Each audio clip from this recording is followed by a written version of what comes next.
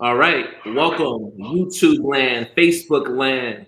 Welcome to the back to school live stream event for Jim's American Academy Qatar.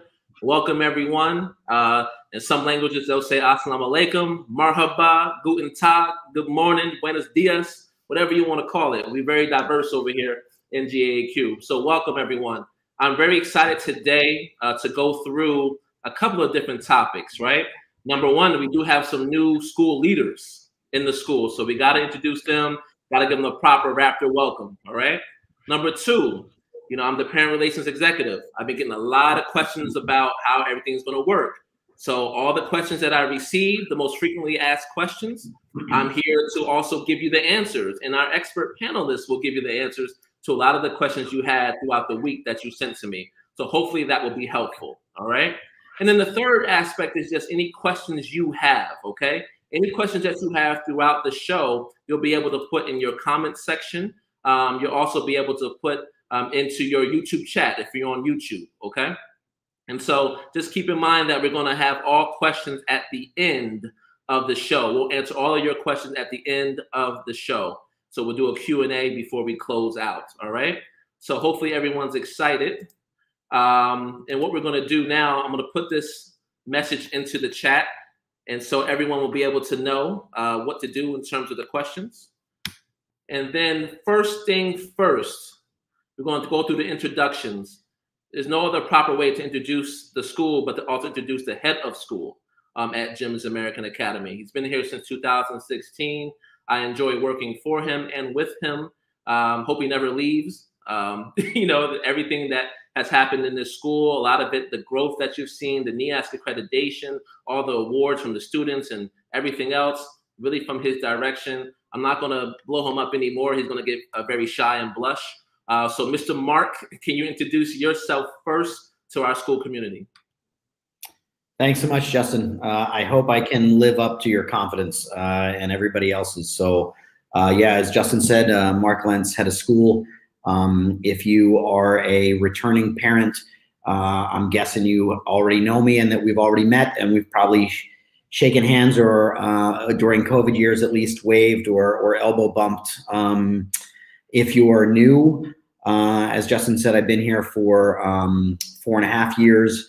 I was my route to education was a bit circuitous. So before I was a teacher, I was a counselor. And worked with troubled teens in the state of Florida for about 10 years.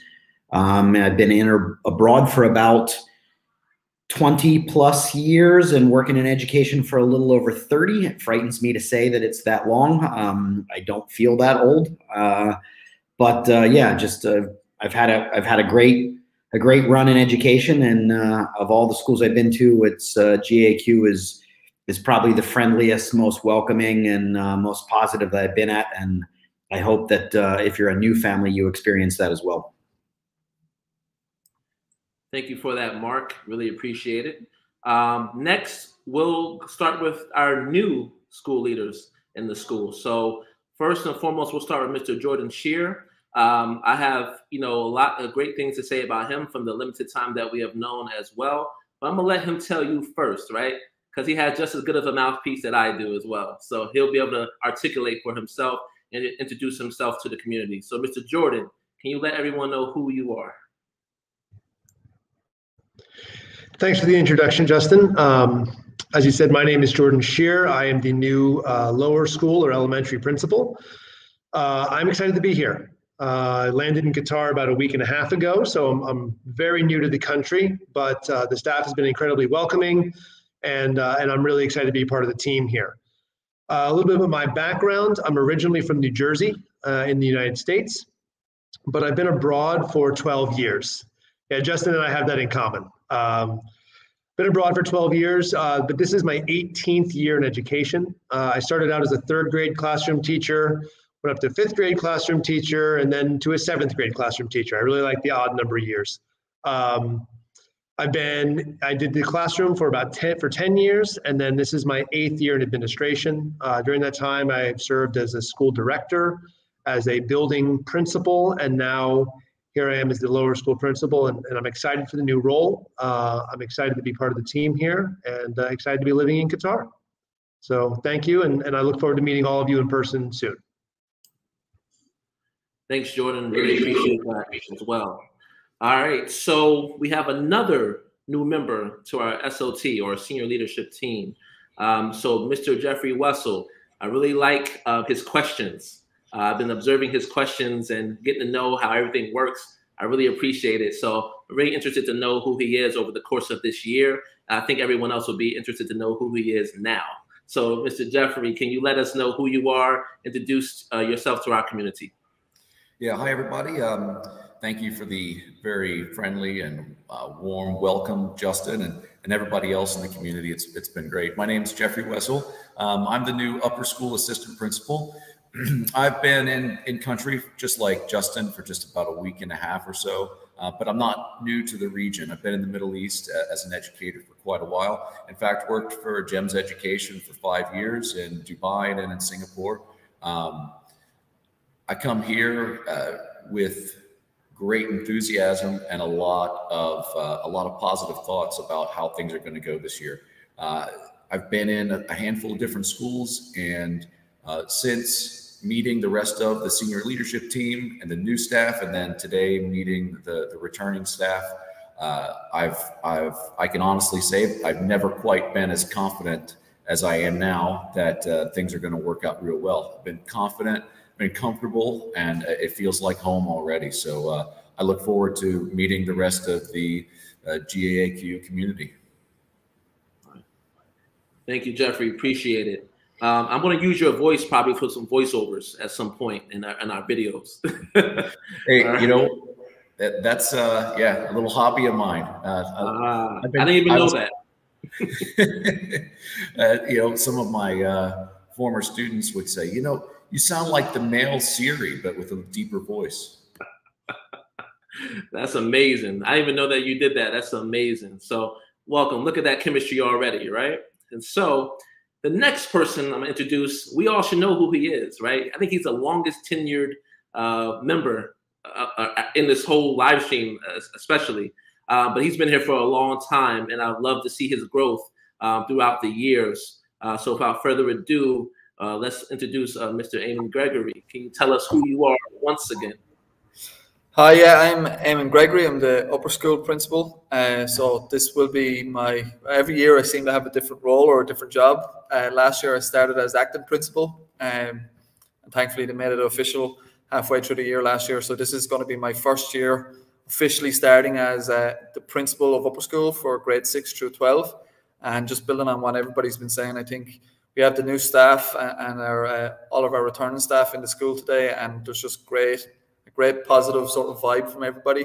And I think everybody just can't wait to get the school year started, and we're all looking forward to having a great year. Awesome. Thank you for that. And it has a different vibe today. You know, everyone's here today, the returning, the new teachers. It was loud. It was ready. I felt like I wanted to party a little bit, you know, everybody coming back and, you know, everything like that. So it was really good today to see everyone. So I guess I'll introduce myself. And so I'm Mr. Tyler. I'm the parent relations executive here, but I do a little bit of everything: marketing, social media, communications, PR, a lot of different things, tours. So I probably met a lot of the families that are on this live stream today. And, you know, for me, I'm here to be a parent advocate. So any questions that you have, if you don't know where to go to, if maybe a teacher or SLT person may not have answered the email in time, or you have additional questions, I mean, I'm here. I'm your customer service wing for the school. So myself and the receptionist, we're really here to help you. And I feel like that's one of the best things that we do in the school is the customer service. You won't go too far without hearing from us if you emailed us or contacted us, okay? So I just want you to know that you have a dedicated person for any type of concerns or questions, or even praise. If you want to heap praise on us, we'll take that too, all right? So let's move on, because we're here for the main event, all right? We're here for the questions about back to school. How does it work? What are we going to do? What is blended learning? Are we going online, right? All of these other questions. So we have a bevy of questions lined up for our panelists here, and we're going to answer them best as we can. And then the questions came from all the parents. I received so many questions about everything. So I thought I'll just compile the questions in this type of forum and have everyone answer. And so you can also see the new leadership and also the old leadership that's coming back as well. So we're going to get this thing started right now with the first question. Why did GAAQ choose this blended learning plan? I think, Mark, you're the best one to kind of go forward with this one. So I'm going to leave it to you. Yeah, happy to talk about that. That's a great question. We answered that a lot last year. And let me first start by saying there'll be a slight tweak in the blended learning plan this year from last, and I'll elaborate a little bit more on that. But we didn't choose this blended learning plan lightly. We looked at the literature that was out there.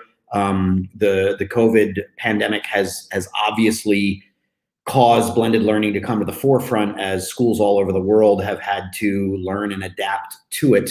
But blended learning and online learning opportunities have existed for 20 years or more now, in various times in various places in the world. So pre-COVID, there was a fair bit of literature to look into and explore and research the best models of blended learning. That literature has definitely exploded over the last 2 years. But the literature that we looked at indicated that the schools that generally failed were the ones that really tried to closely recreate the school environment rather than accepting that a blended model is very different. And the literature that we read said that it made sense to recreate as closely as possible a traditional classroom model when students were actually on campus, but that there was very little value in trying to recreate a traditional classroom model when students were at home. Colloquially, worldwide, that's become known as room and Zoom. And I know that parents often ask about that. The idea is, well, I want my kid to have the same access to that classroom information. And when they think of same access, if there's a 9-period day, they want their child sitting in front of the computer for those 9 periods. And with the idea that somehow by sitting and watching what's going on in the classroom, that they're getting the same quality of interaction and instruction.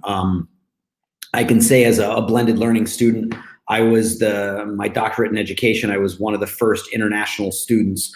And that was the model they tried with me originally. I was in a cohort of about 15 doctoral students, and I was the one guy that wasn't in the room, and I was on a computer that they were trying to move around and trying to help me be included, and it was a miserable experience that I got very little out of. And much like my personal experience, the literature shows that when students are at home, they're sitting and watching what's going on in another classroom is a significant waste of their time. There's a lot of literature out about independent learning and inquiry-based learning. And so our model is really designed to maximize their time on campus and then maximize their time at home by providing them with clear expectations, clear learning opportunities, and giving them the instruction and the material that they need to be able to do those things independently at home and then revisit that when they get back on campus. All of that said, one of our ideas last year was, because our fully online learning was so popular and we got such good reviews, to have a fully online day on Thursday for all students. I still believe that was a great idea, but we had a lot of parent requests and student requests that, like, if we're really going to value that time on campus, why don't we have them on campus again on Thursdays? And so we want to listen to our constituents. I do think there was a lot of value in that Thursday, but I think we can also find a lot of value in having kids back on campus on Thursdays. So the one change we're going to make this year is that we will not be having virtual Thursdays anymore, and students will be back on campus on Thursdays. So we'll still have our red and our blue groups. Those will still be red, blue for Sunday, Monday, Tuesday, and Wednesday. And then Thursday, we will alternate red and blue every other week to try and get your students back on campus that one more day a week whenever possible. All right. And then from the lower school and upper school perspective, is there anything else to add to what Mr. Mark has said?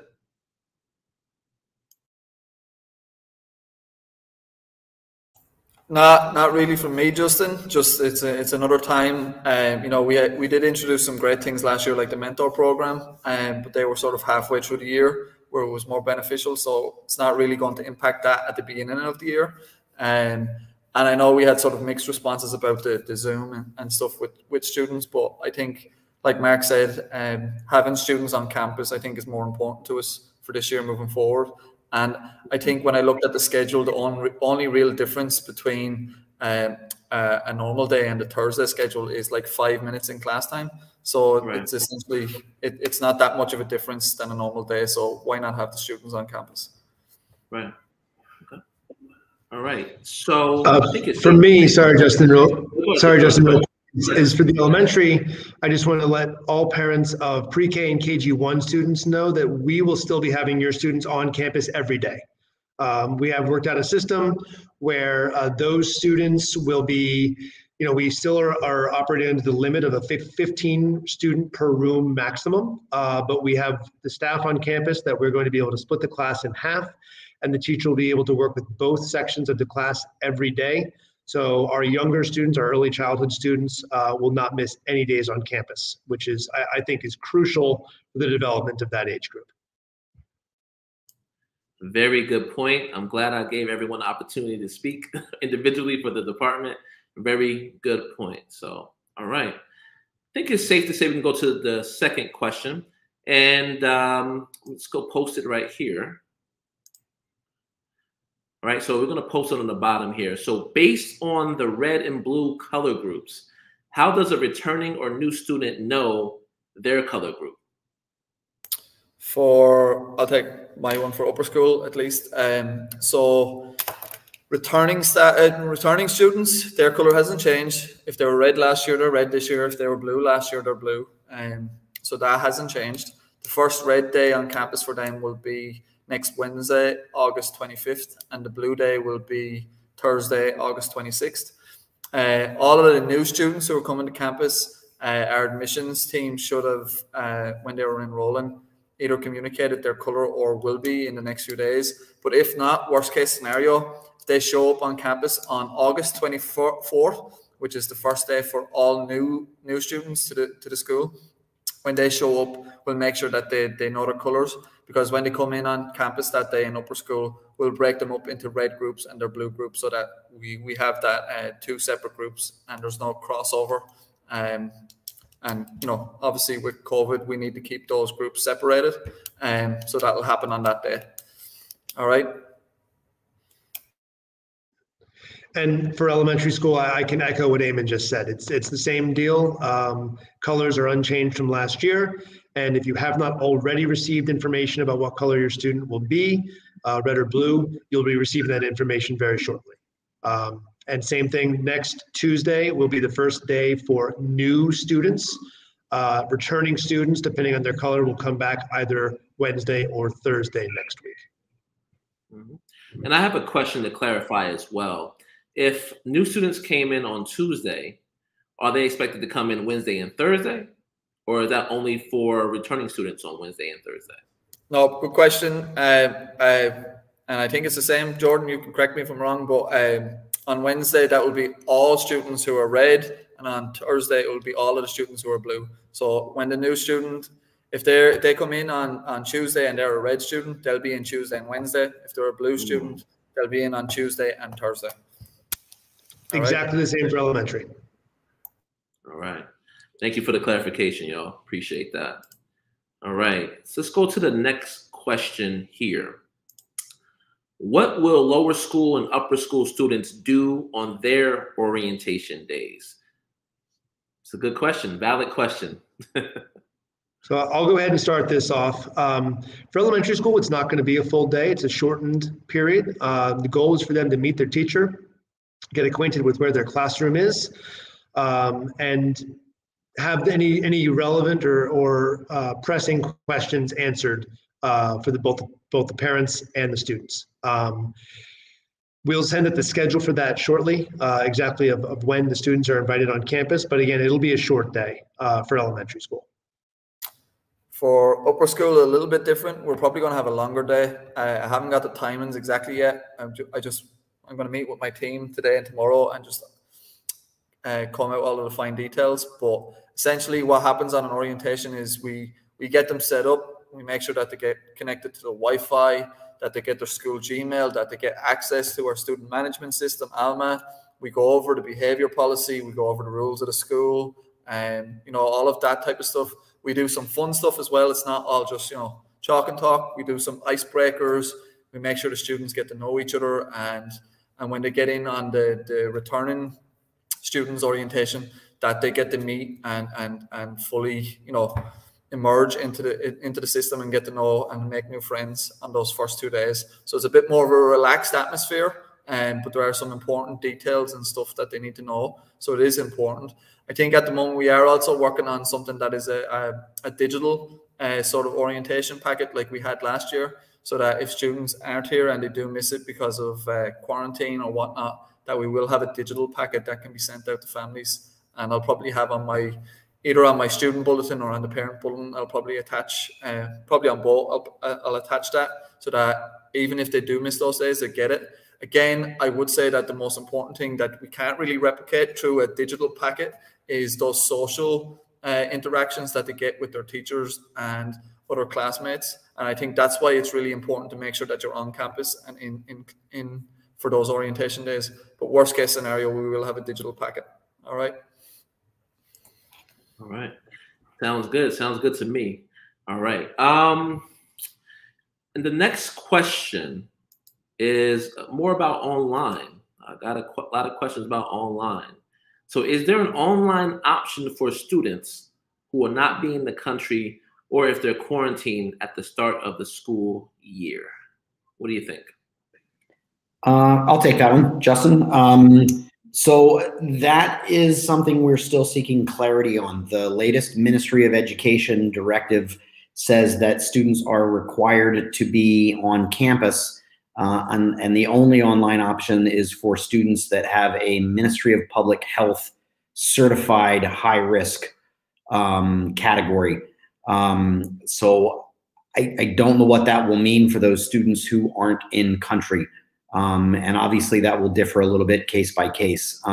So the shortest answer is, at the moment, we're only being required to have it for those students who are fully, you know, have a doctor's a medical note that is certified by the MOPH that it's a high risk category.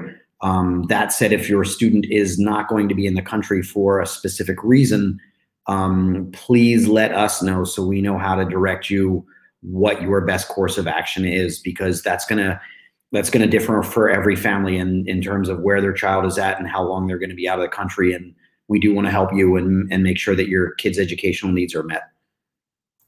Yeah, and I think linking into what Mark says, we do try to accommodate as much as we can here, but we do want all students on campus as much as possible. So I know certain students are going to be in quarantine and whatnot, maybe if they just arrived the day before school starts. But officially from the MOPH, that's not a high risk group, and you know, but we'll try to accommodate as long as people reach out to us and email us and let us know their circumstances and situations. All right, and to answer that question, if there's any families that are going to be late to school for whatever reason, please email me, okay? That is my email address there. We're keeping a running list of students who are not going to be here the first day of school, just so we have a record of when you'll be back, all right? Because attendance is very important, especially in the beginning of the school year, right? So please email me if you're not going to be here the first day of school for your orientation or any extended period of time, okay?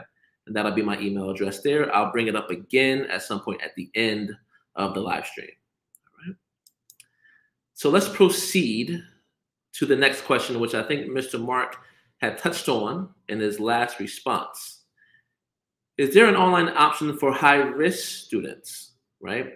If so, what does this option look like in lower school and in upper school? I think Mr. Mark should take this question first, and then it can cascade down to everyone else.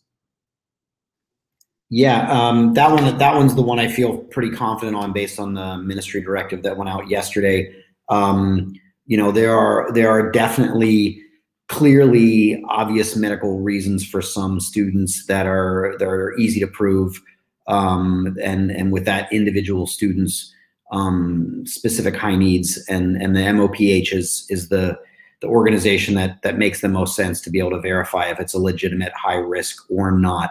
What I think I was in about an hour long meeting with the Ministry of Education yesterday with various heads of schools, and from what they stated to us is what they're trying to eliminate is the families who simply don't have a medical diagnosis for a high risk, but didn't quite feel comfortable putting their students in school. And the MOE is really trying to ensure that, you know, grades there, that was very clearly stated in this circular that went out, that is legally required for grades 1 through 12 to physically attend school on campus. And so I know from the MOE that's a very big push, and we'll obviously have to support that. That said, like I said, they were also very clear that they don't want to put anybody with a legitimate medical reason that is legitimately high risk in any sort of danger, and that schools will have to have an online option for those students, but it will have to be approved by the Ministry of Public Health, not by the school. All right. Jordan, Jeffrey, Eamon, anything else you want to say about it before we go ahead to the next question? All right, there we go. I feel like a judge, you know, case closed, right? Done. All right, let's go to the next question. And by the way, everyone, for all the viewers watching in YouTube land, Facebook land, make sure that you write your questions into the comment section in Facebook, YouTube, chat. We are not ignoring the questions. We're going to answer them at the end of the Q&A.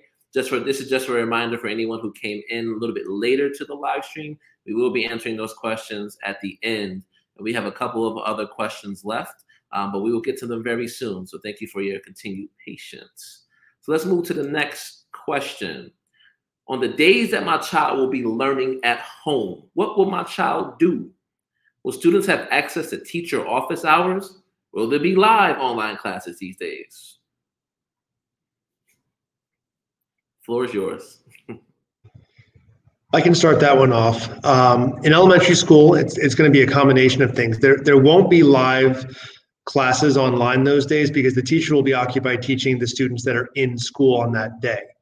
And as Mark said, you know, we're trying to avoid the room and Zoom format because it's just not a viable or productive format.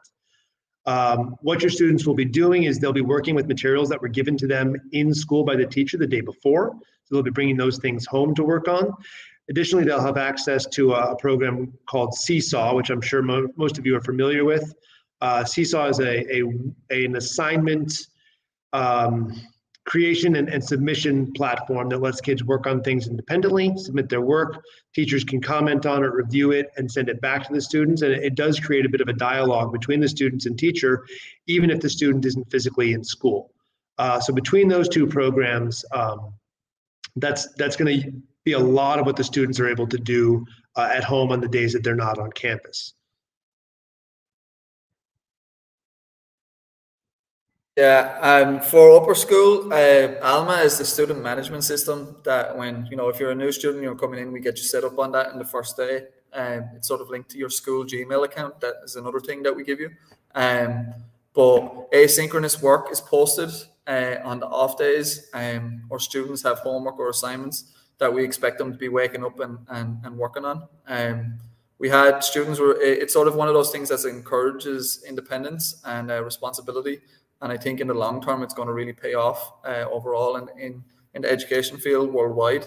But yeah, so on their day when they're at home, they'll probably have assignments and work posted from their teachers and videos and resources that they need to look at to prepare them either for the next day or to review what they'd covered in class the day before. So that's sort of what they're working on their days off.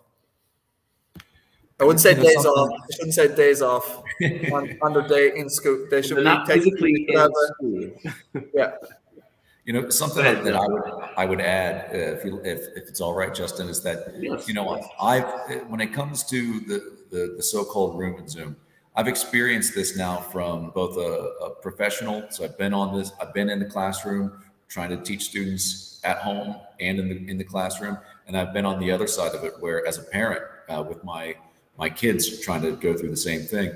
And I can say that the quality of what you're getting in that environment, everybody, the kids in school, the kids at home, and the teacher themselves, the experience, it doesn't live up to the kind of effort that it takes to try to put that in place. And so I think that when you got, one of the things that we're really working on is making sure that students are self-directed and they're making inquiry themselves, that they're trying to drive their own learning.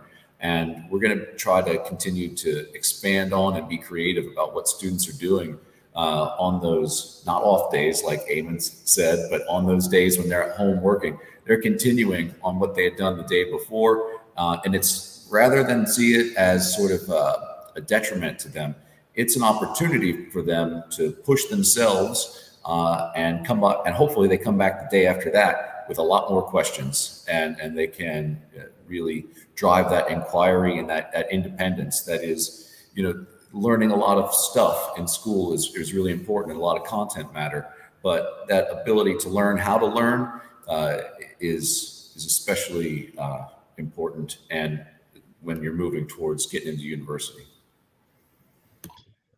If I can touch on the, yeah, good. No, sorry, Mark, go ahead. No, you go first.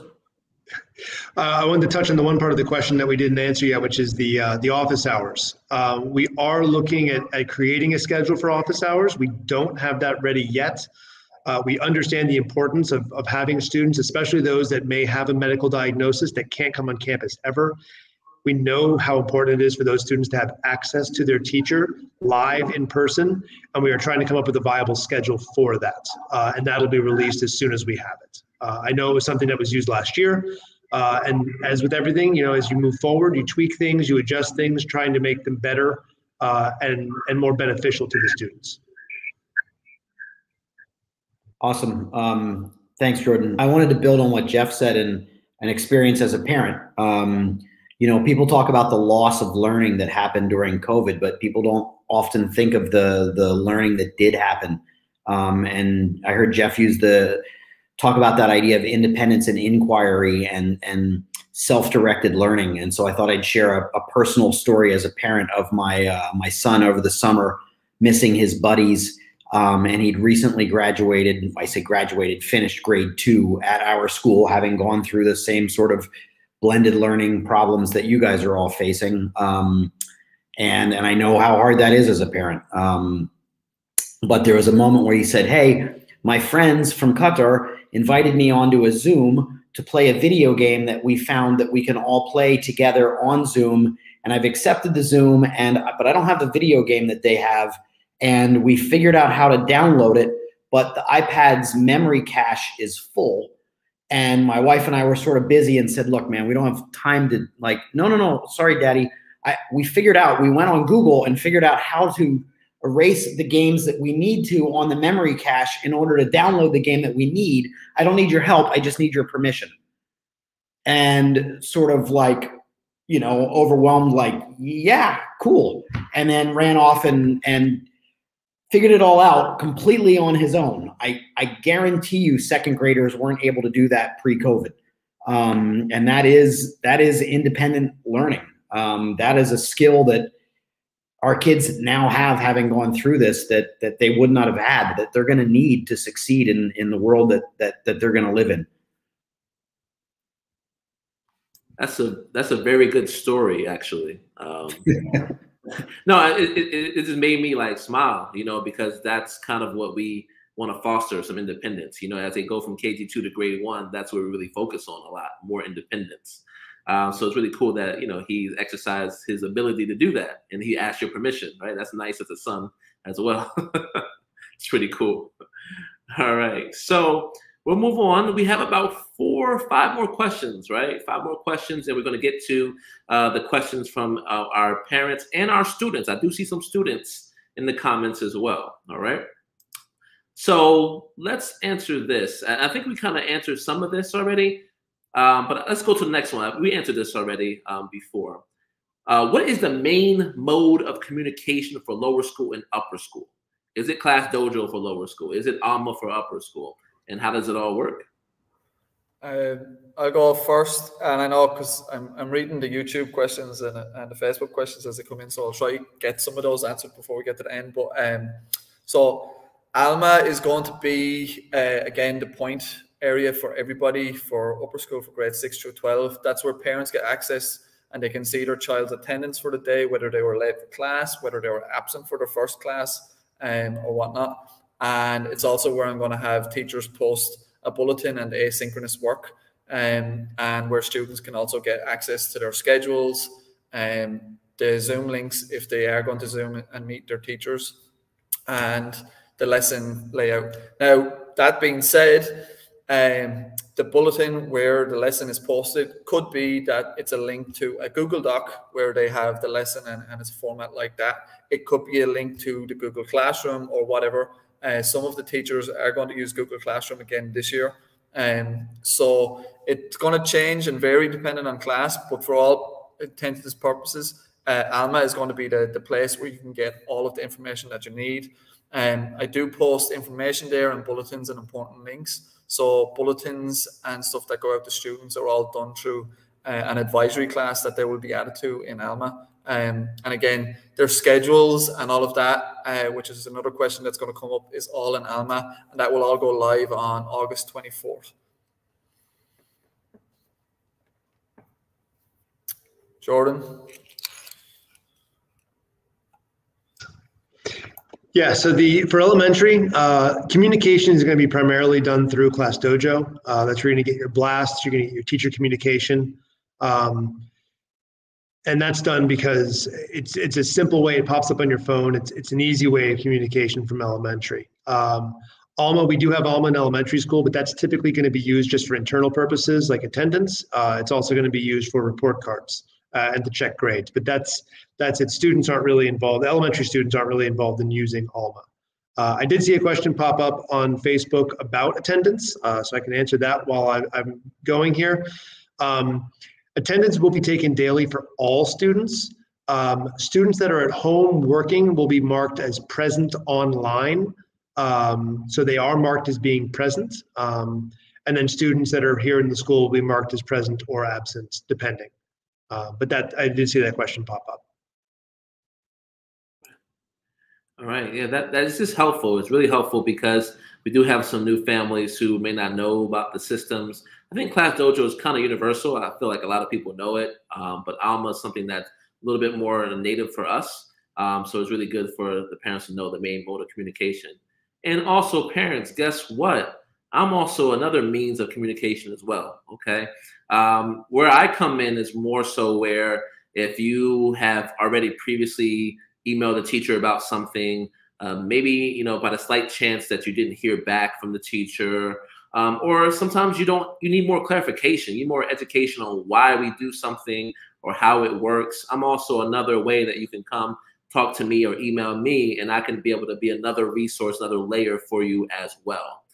So parents always routinely come to me for more information on how things are done, more education on the American curriculum, and just to make sure that their requests are being heard.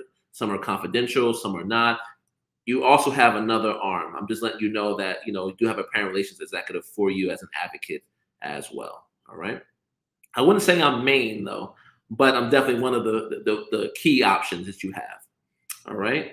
So let's go to the next question. This question is always a question of interest and intrigue in our school.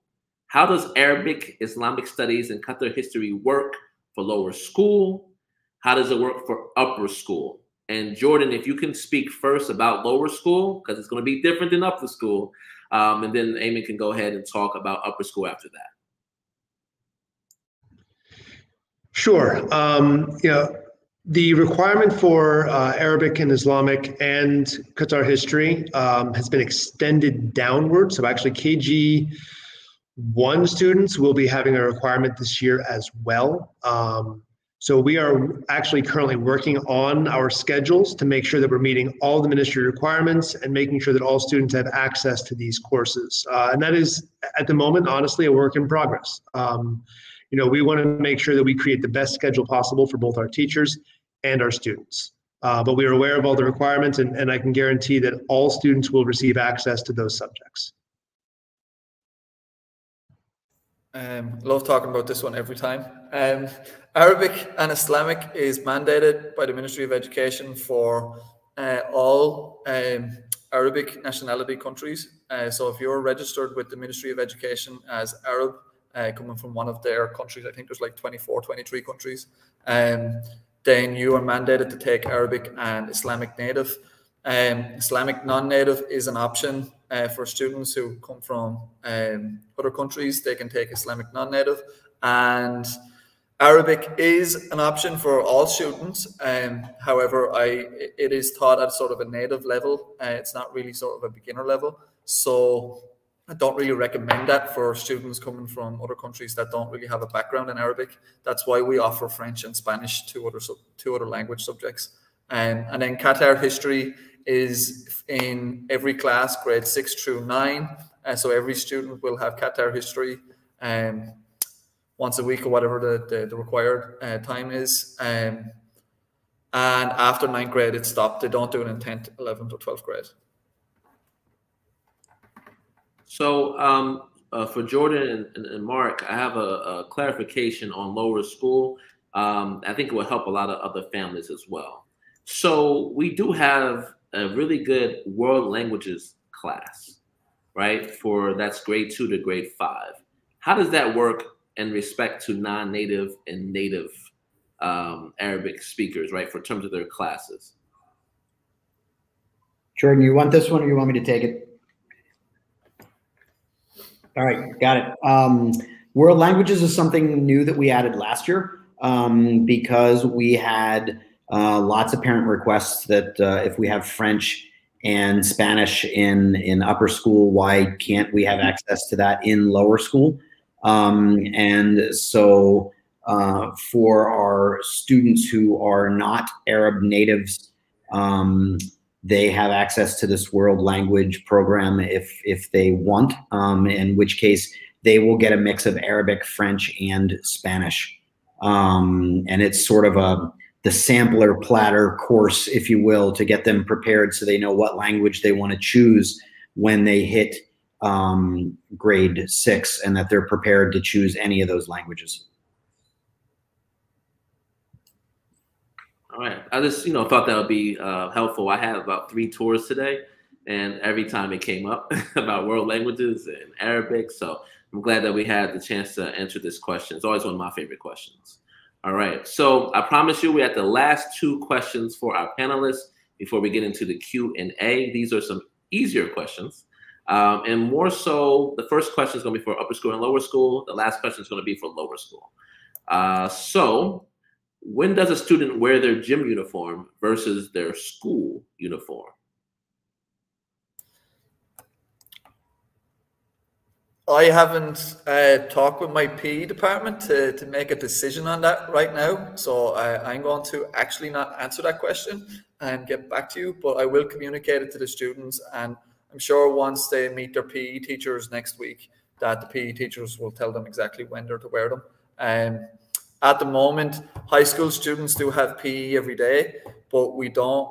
We have to seek clarification on what PE looks like this year. If it's health class, it's going to be, they won't need to bring in their PE uniform at the beginning of the year. And anyway, in sort of a perfect world, it is the PE uniform. They would bring the PE uniform in, get changed into their PE uniform, have PE, and then get changed back into their uniform.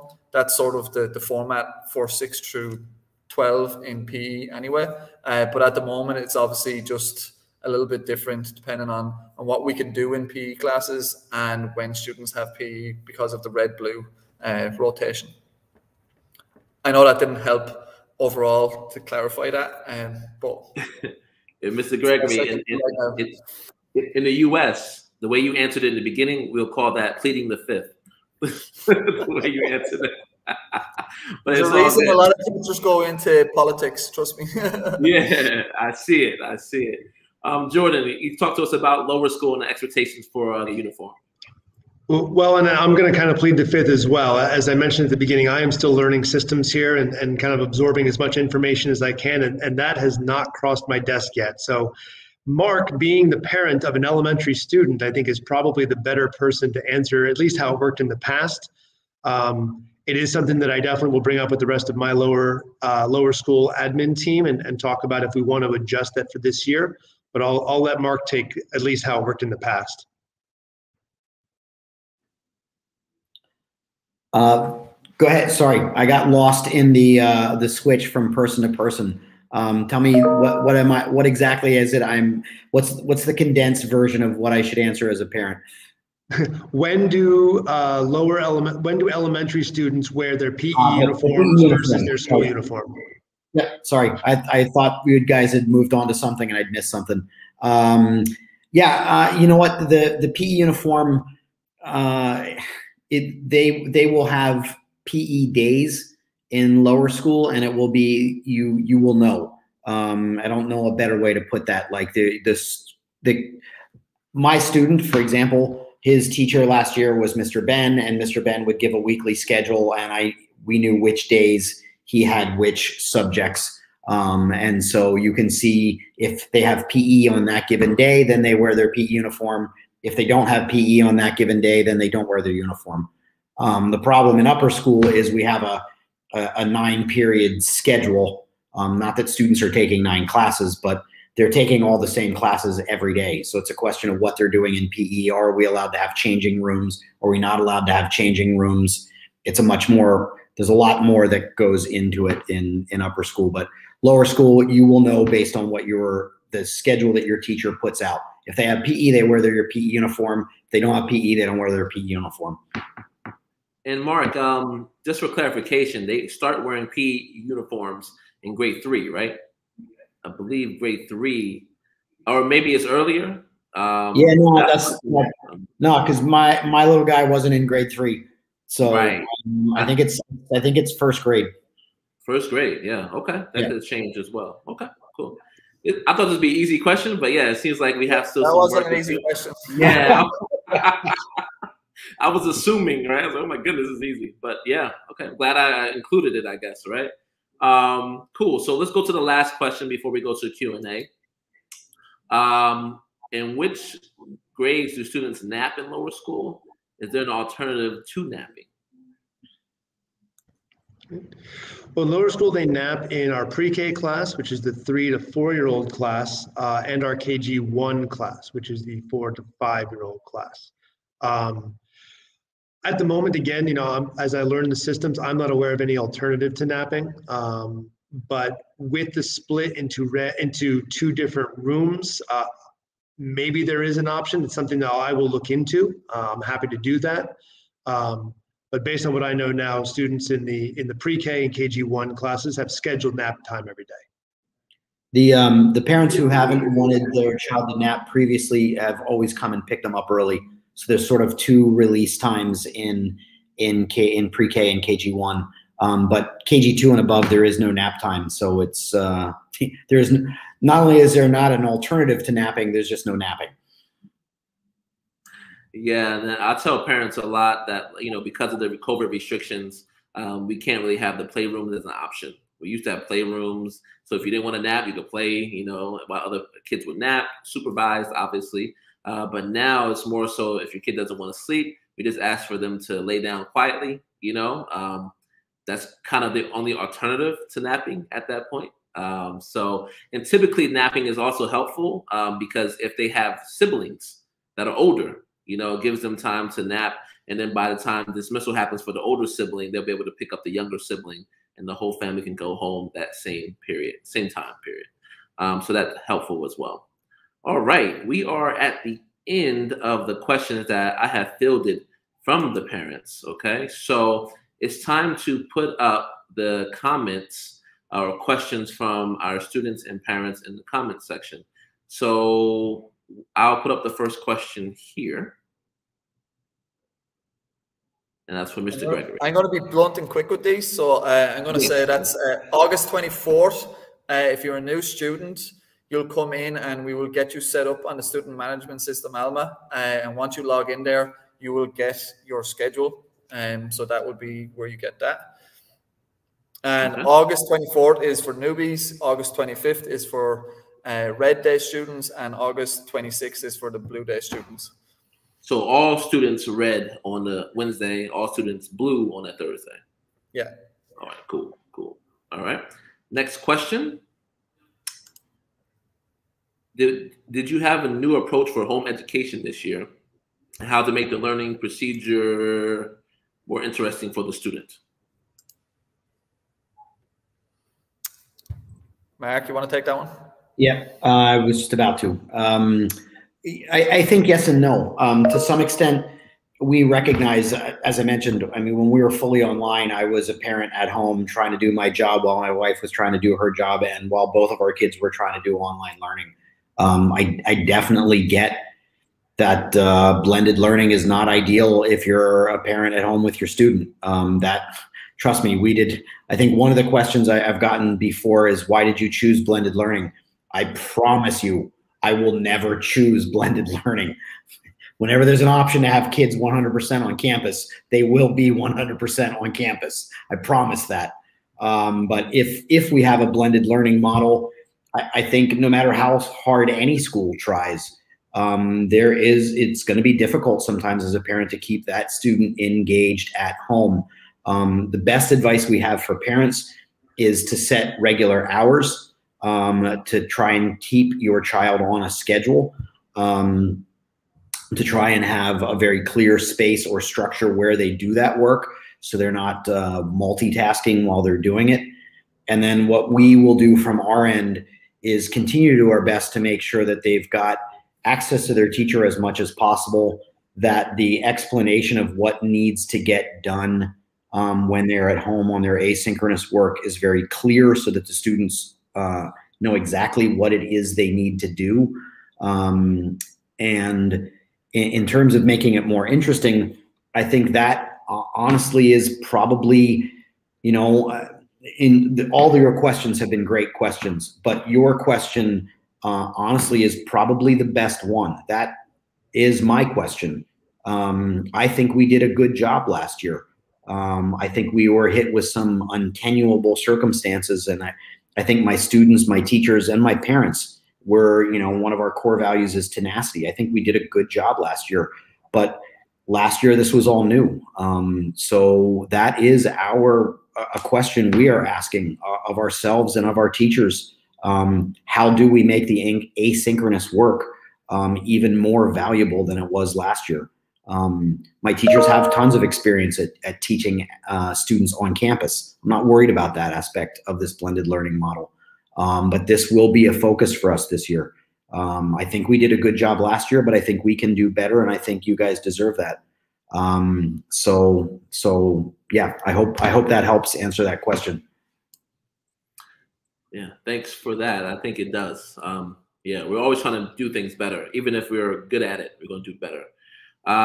This next question, I actually want to answer because Mr. Amon, he answered this already, right? But it is super important. Please make it. Please do everything to make the orientation. It sets a good foundation for the rest of the year, all right? The next comment, that's great. I don't know what we said, but thank you, Aya. Appreciate it. Next question is a long one here. What about the 2 days which kids will be home? Will there be no online teaching or recorded classes at least? If we move on this blended learning plan, it shows the number of teachers will exactly half as the student will be taken before COVID. I'm not sure, but what about that question?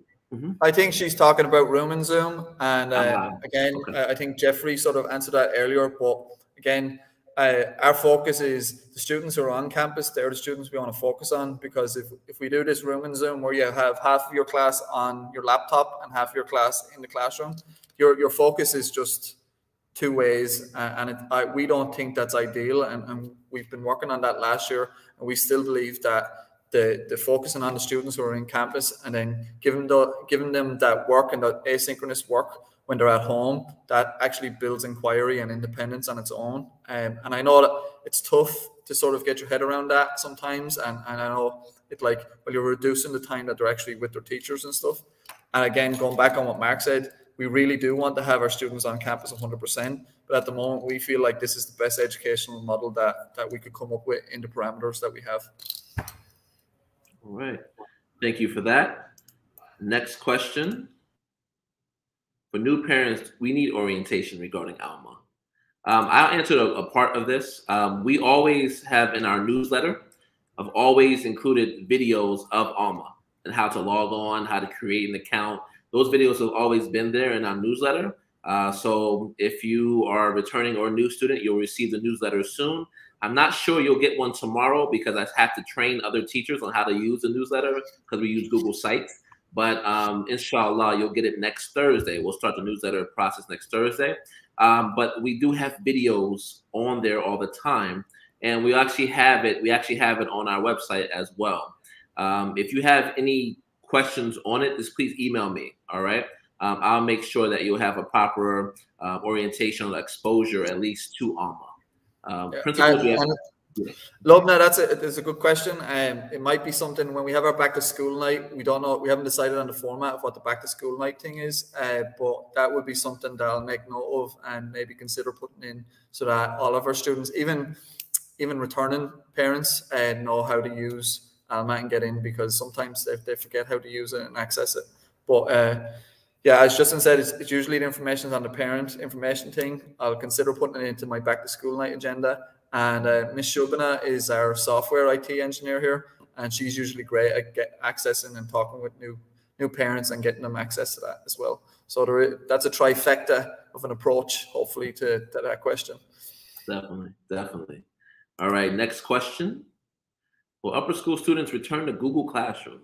Good question. So as I said earlier, Alma again is going to be the go-to and the central point for everything. But if the teacher decides, and I want to trust my teacher's best judgment, and I don't want to limit their resources in any way. So if they decide they want to use a Google Classroom in their class, and a lot of teachers do, and they'll have the link for the Google Classroom in Alma so that the kids can just click the link and go straight to the Google Classroom. But this year we are allowing our teachers to use Google Classroom. So hopefully that's good news for students and teachers. And I can kind of jump on that as well, not in regards to Google Classroom, but in terms of having one place to find information. I know how complicated it is for parents to have a list of links and not know which link to click on at different times and which one goes where. So the goal, I think, for the whole school is to simplify and streamline the communication between us and students and between us and parents. So, for secondary, that means logging into Alma, and that's your one-stop shop. For elementary, we've got two programs that we'll be using. We'll be using Seesaw, and we'll be using Dojo. And so that's really, to limit the communication, make it as easy as possible for parents to know what's going on, and for students to be able to find the work that they need to do. And Jordan, you just made me think about something very important, because we always say this, we always stress this, but I'm going to say it again on this live. The Raptor Report on Thursdays is your one-stop shop for major school news. So when I send it out every Thursday, you can expect to see updates from lower school, updates from upper school, updates on what's going on in the school, next week's calendar, what's going on, a message from the head of school and also the principals. You'll see updates from all departments as well. This is the one-stop shop, at least for communication, major communication involving the school. So please, please, please, when I send out the Raptor reports every single Thursday, please take 5 minutes with your favorite coffee, tea, or libation and just read through whatever interests you in your section. You're going to have news and updates, everything, right? It takes 5 minutes to read everything as well. And if you don't like the format or things like that, let me know. I'm open to suggestions. All right. So let's move to the next question, which is, I'm going to answer this one as well. So last year, Wednesday was for Blue Group, but now in a previous email, it mentioned first day of returning students is Wednesday, but for the Red Group. So have the days changed for each color group? No, the days have not changed, but orientation week is different than regular school weeks. Okay, so our Red Group is going to be for regular school weeks Sunday and Tuesday. Blue groups will remain Monday and Wednesday. But for orientation purposes, right, we're going to have the returning students, not all the returning, but all students going to be red are coming back Wednesday. All that are going to be blue are coming back Thursday. This is just for orientation week. Moving forward after that, it will go back to the regular schedule and frequency of what red color group means and what blue color group means. The only difference is that there's no Thursday virtual schooling, okay? It's going to alternate colors each of those weeks, okay? So that's as best as I can describe it. I don't know if anyone else has any other clarification on that before I go ahead. All right. Mr. Gregory, this is to you directly. All right. So when you connect to upper students to Wi-Fi, is that for school supplied devices, or do they need to bring their own devices, and what do they bring?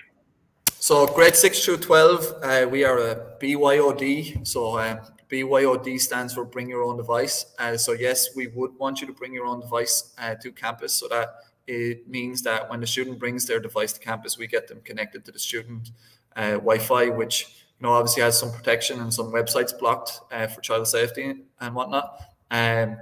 So yeah, and then if it's what device to bring, we're pretty open. Like I had a grade 12 student last year who used an iPad, and he was just digitally brilliant at using his iPad and typing on his iPad, which is great. But for the most part, I do recommend getting a laptop because you want a keypad. If you're coming into high school, especially, you're going to be able to need to do essays and stuff on your laptop, and I think it's a better device to use. But that being said, I don't want to limit that to people, and some people are better at using iPads and typing on iPads than they are on their keyboards. That's just the way the world has gone. But yeah, we are a BYOD school, and we encourage you to bring in a laptop of some sort. Okay.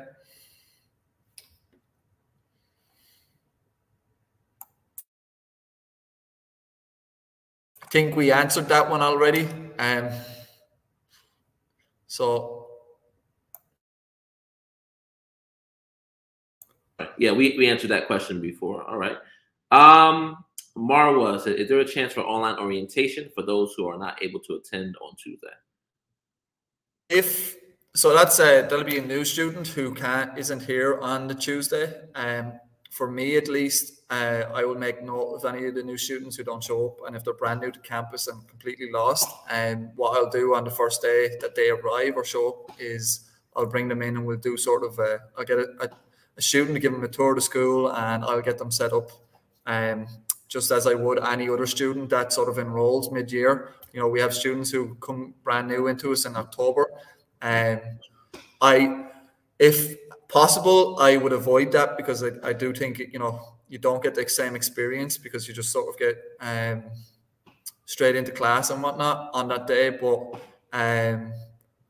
if not, don't worry about it. We are a welcoming staff here, and we have great students who are used to new students showing up all the time. So don't be too concerned about that. Jordan, for you, I assume that's different.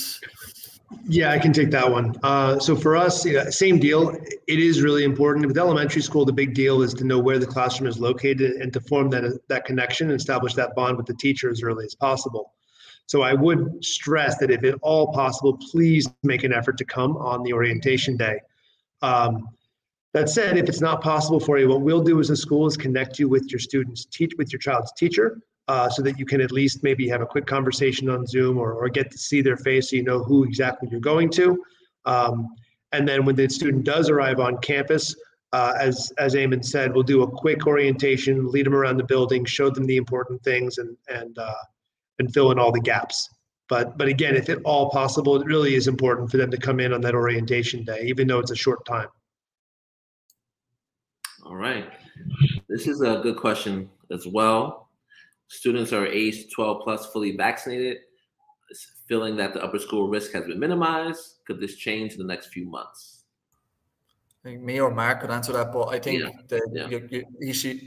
whoever that is answered their question in themselves. Of course, yeah, that can be reviewed, and I think that's what the ministry is doing right now. They're just trying to gather as much data before making an informed decision on what best to do. But myself personally, I'm hoping that because ages 12 plus are going to be fully vaccinated, that there is some consideration onto having them on campus fully. But again, that's something that as a school we can't really abide by. That's going to be more of a Ministry of Public Health and a Ministry of Education question. Yeah, I think you answered that so well that Mark says, no, I don't even need to jump in on this one. All right, so next question here. For returning students, when are they going to know about their teacher's name and class number, please? From Ms. Rachel. Soon, both for upper school and lower school. Returning students will know very soon. We are finalizing that as we speak. For new parents coming in, it's a bit less of an issue because the students don't know who any of those teachers are at anyway. But if you're a returning student, your teachers will be reaching out to you shortly. If you're in lower school and in upper school, you'll be getting your schedule sent to you shortly. Yeah, if you don't know that yet, you will soon. All right. Next, grade 1 will have a daily attendance, face-to-face teaching. Jordan? Yeah, I kind of addressed this a little bit before. So attendance will be taken for all students every day, whether they're on campus or not. The default for students that are at home studying asynchronously is present online. On their report card, it'll be reflected as present. It just comes up as though they were in school that day. If they are face-to-face, then they will be marked either present in school or absent if they are slated to be in school on that day. And that's the same, I believe, for all students, pre-K all the way up through grade 12. All right, thank you. So the next question is for Lena. I'll answer this question. If you are a returning family, you would keep the same color group that you had from last year. If you are a new family into the GAAQ family, we will send that to you shortly. I'm going to work with our admissions team to email this information out or communicate this information out to all the new families. So for the new families, please be a little bit more patient than you've already been, and we will email this information out to you very soon. Okay. Next question: how is the school maintaining the COVID distance during the class in school? All desks are 1.5 meters away as per the Ministry of Public Health, and we have classroom sizes maxed at 15, so that students don't break those distances. And of course, we make sure that they're wearing masks at all time. Those type of offences in upper school, at least, would be very serious, and I would have a parent conversation with any student that breaks any of our COVID protocols or even staff. But yeah, we have our COVID policies and we enforce them regularly to make sure that our community is safe and healthy. I can say that those same policies transfer down to elementary school as well. Same thing, distance between desks, mask policies enforced, and a strict limit on number of students per classroom. Yeah, I'd like to build on that. We got inspected, I can think of 5 times, but I feel like it was more than that last year. And on several occasions, we're told not only had we sort of beat their standards with flying colors, but we were told that we were a model school, and they actually sent inspectors into our school to look at what we were doing and try and replicate that in other schools, to the extent that they had an article written about us in the Gulf Times about our level of COVID safety and how they really felt like as a school in Qatar, we sort of set the benchmark for what schools should be doing. And so it's a real point of pride. And when you say the word safety, we were like this pre-COVID. I mean, many of you have heard me say this over the years. You know, you send your child to us 8 hours a day. You are putting their lives in our hands, their education in our hands. As a fellow parent, that's the greatest compliment and sense of responsibility you can bestow upon another adult. We do not treat that lightly, and COVID is no exception. All right. Just so we are keeping some housekeeping expectations, we will stop at 1:30 I just want to make sure that we can answer as many questions as possible, but this is very busy times for the school leaders, and I want to respect their time. So we'll go to 1:30, and after that, any questions that are not answered, I'll do my best to answer these questions and get them out to you as soon as possible. All right. Next question for new parents. We do not yet know the apps to be installed for the online sessions. Jordan, I think, you said about using Seesaw, Raz Kids, and I know that Class Dojo is definite in terms of that. I think that the teachers, will they email the parents about the Class Dojo registration? How would that work? Yes, that's going to come from the teachers, because as a parent, you'll register and be added to each classroom. So if you have multiple children, you'll be added to multiple classrooms, one for each one. And that's going to be the same for Seesaw, Class Dojo, and Raz Kids, because the kids will have their own login for those, and then you'll have one that's connected to their account. And I think also for upper school, Alma, Miss Maureen, she would be able to help the parents create and set up the Alma accounts. We'll work on the videos and the links so parents can have a video representation of how to do that as well. So there is some structure with that too, in terms of Alma, which will be the main communication tool for upper school. And then we use G Suites, which isn't really, you don't have to download any of those applications or anything. It's just sort of on your Google Chrome and things. But yeah, it's G Suites and Alma essentially is the two things that we focus on, and both of them don't really require any downloading of apps or anything. Nothing that costs anybody anything. And students are given a Zoom account as well by GEMS, which we set them up on, and they get that as well. All right. So this is an interesting question as well from Ms. Lena.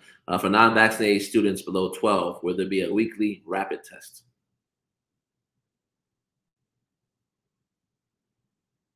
We have not had any that was not required last year, and we've had no communication about that at this time. If that is a requirement from the MOE or the MOPH, then obviously we'd follow any government regulation. But my guess is that would not be the case, since they did not do that last year.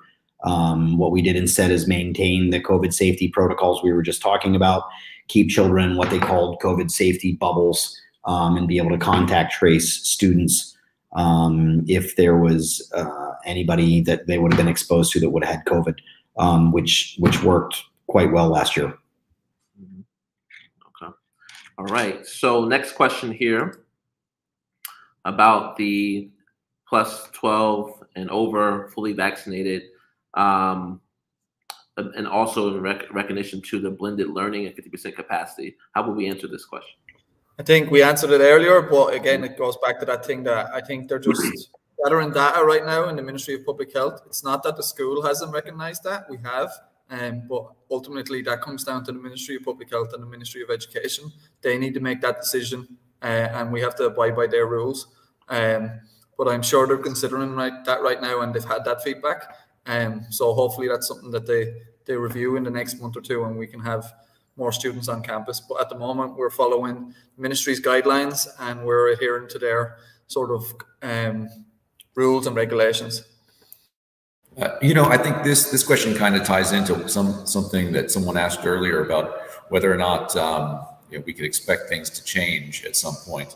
And I think that that's probably the only thing we can definitely be sure of, that there'll be changes as we go along, and the school and the ministries will be as flexible and accommodating as possible, I assume. Oh, we will anyway.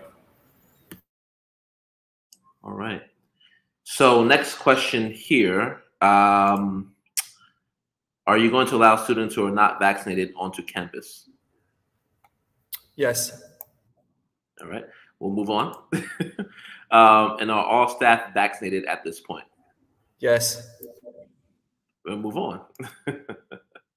Will upper school have access to lockers this year? Maybe. That is something I will review with my team. But lockers can be touch points, and we want to limit our touch points according to our COVID guidelines. And again, it goes into that. but it is something that we'll review as we move forward. I know that our students really sort of want that, so they're not carrying around all of their bags the whole time. But at the moment, it's a no, but it's definitely something that we're going to revisit and maybe hopefully reintroduce. All right. By the way, for all the audience, YouTube land, Facebook, if I skip your questions, because we've answered it already. So just don't get mad at me, okay? We just answered it already. And just for the sake of time, I want to be efficient. Okay, so the next question here. When will I know when my course change request has been accepted? That varies depending on students. So, you know, a student in 6th grade who puts in the course change request form, sometimes it's easier for me to change that because it's just in 6th grade. As you get up, Asma, I believe you're going into grade 11, I think. It's a bit more complicated. So I will either fix it and it's no problem, or I'll sit down with you and go through it and make sure that we optimize your schedule so that you get as much of what you want as possible.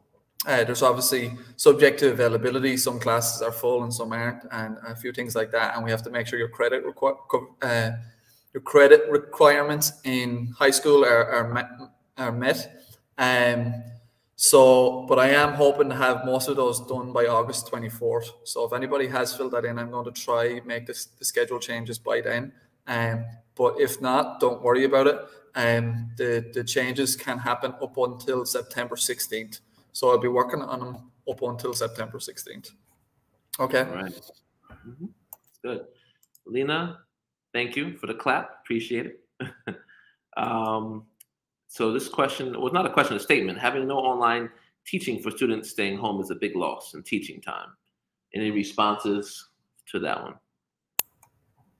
I think we all agree with that statement. You know, we obviously want the 100% students back on campus, but we're in a COVID world and we have to have a blended learning model. And the blended learning model that we have at the moment is that students are at home 2 or 3 times a week. And that's what we're moving forward with. But I guess, Ed, we do agree with you, and we can't wait till students are back on campus. But we have to work within the parameters that we have at the moment. Okay. Yeah, and I'll touch on that as well. I'll touch on that as well really quickly. That it's all about quality over quantity. You know, and as I think we've addressed it a couple of times with the whole room and Zoom concept, it negatively affects everybody involved. It negatively affects the students that are in the classroom. It affects the students that are at home, and it affects the teacher's ability to teach. And by not doing the live online classes, it enables the teacher to spend more time with each student in class, which improves the quality of the education. And that's really what we're all about, is making it a quality education. And by having that alternating Thursday, all that means is we have more bodies on campus in seats more often. And again, that's what we're all about. We're trying to get as many kids here on campus as frequently as possible. Very good point, Jordan. Well, quality is better than quantity, right? I always say that in my life. So, all right. I'll enter this question from Marwa. To what time is school open to buy the uniform? So we are open Sunday through Thursday from 7 a.m. to 3:30 p.m. And then this Saturday, we will be open as well from 9 a.m. to 1 p.m. So if you want to come in to pay any fees or you want to buy uniforms, we're also open this Saturday from 9 a.m. to 1 p.m. Okay. Next question, is there going to be sports clubs for this year like basketball? I think I can answer this one too. We won't know until the ministry, MOPH, says so. Right. So we're always going to follow their directives. We're always going to consult with them. But at this moment, we have not been given any clearance for after school activities or for the sports activities as we were once in the past. And I'm a basketball coach. I cannot wait to get out there and coach basketball again. So Mr. Gregory's soccer, right? Or football, as they say. So you can't wait until this happens. This is a good question as well. Will middle schoolers have semester exams? It's changed every year, and we've had discussions about this as a staff and as a team. At the moment, last year we didn't have middle school exams at the end of the year, but there are talks about 8th graders maybe having some form of middle school exams to get them ready for the high school exam format and semester exams. But at the moment, for the most part, there won't be semester exams for middle school. All right. Do new upper school students have to bring their phone with them on Tuesday? We have a strict no mobile phone policy, and that I think has been lenient over last year, just because students need Uber and they need to be in contact with their parents due to COVID. I would suggest bringing your phone, and when you're in school, just turning it off and keeping it in your bag or in a safe place, just to have. So I hopefully that answers it, because there's the official line and then there's obviously the practical line. But as long as you're being respectful and you're not using the phone in class or during times when you're meant to be focusing on learning, there isn't any issue having your mobile phone. Next question I can answer a little bit. Maybe Jordan, Mark would have more clarity. But for this question, because it's a pre-K student, there won't be any Arabic for a pre-K student. We start Arabic in KG1, Islamic Studies in KG1.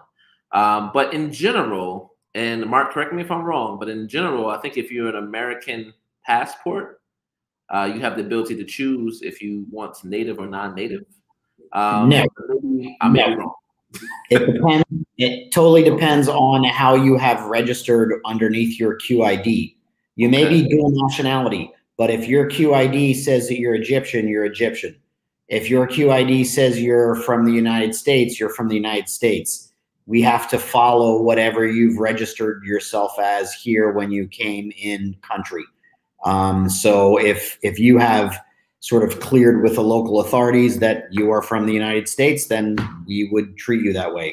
But if the Ministry of Education thinks you are Egyptian, then at some point Arabic will be required for your child. Certainly doesn't mean if you're registered as from the USA, they can't take Arabic if they want to, they could, but it's a question of whether or not it's required. And it really comes down to how you're registered with the Ministry of Education. All right. Thank you for that clarification, Mark. I knew there was something. That's why I prefaced it like, interrupt me if you can. All right. Lubna, thank you. No, thank you for showing up today. Appreciate it. All right. Do you have security cameras in pre-K classes and around the premises? I'll answer that one. I don't have security cameras in every nook and cranny of the building. And that is actually a bit of a point of pride. I've been asked that before. We are a school, and I trust our staff and our kids. Those security cameras are designed to keep bad people off our campus, not to monitor every inch of, I remember meeting with a head of school at one point who was very proud of the fact that he had a display of videos in his office, and he could sit in his office and never once leave it. And by flicking through his cameras, see every nook and cranny of his school. I don't want to work in that school. I want to be out of my office, walking around, interacting with kids. We have adequate staff supervision everywhere we are. We do have security cameras facing out of the building, and in some areas of the building there are requirements in this country for security coverage via cameras in public buildings, and we meet all the local requirements. But no, they do not meet every nook and cranny of every room and in every area of the building, and I don't think we need it. All right, we're in the last 5 minutes, so I'm going to answer some questions if I can. If I can't, then we can go ahead. Are lower school and upper school still going to take art and music? Yes. All right. What else? I'm going through the questions. Oh, yeah, this is a good question for Jordan. Is recess coming back? It won't be called as of now, and again, everything is subject to change, but we're not calling it recess. It won't be at a determined time. All students will have a supervised time of play. It will be different for every class because the classes aren't allowed to intermingle. But all students in elementary will have a time to, as we say, get the wiggles out every day.